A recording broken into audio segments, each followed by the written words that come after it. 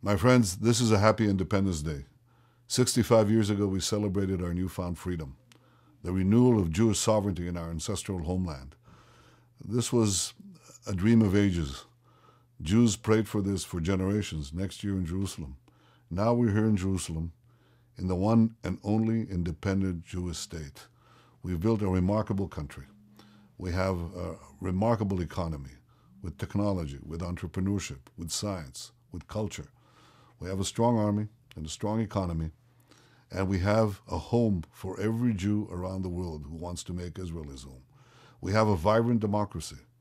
It is stellar. It is outstanding. When you look around us, you can see that Israel is the bright star of freedom, the bright star of a liberal democracy that embraces all its citizens, Jews and non-Jews alike.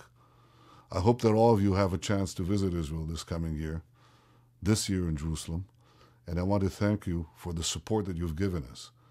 It's not been without trial. It's not been without those who vilify the Jewish state. But I know that because of your support, because of your strong love for the state of Israel, we have renewed strength to face the future with great optimism and with great hope. Thank you for everything you've done.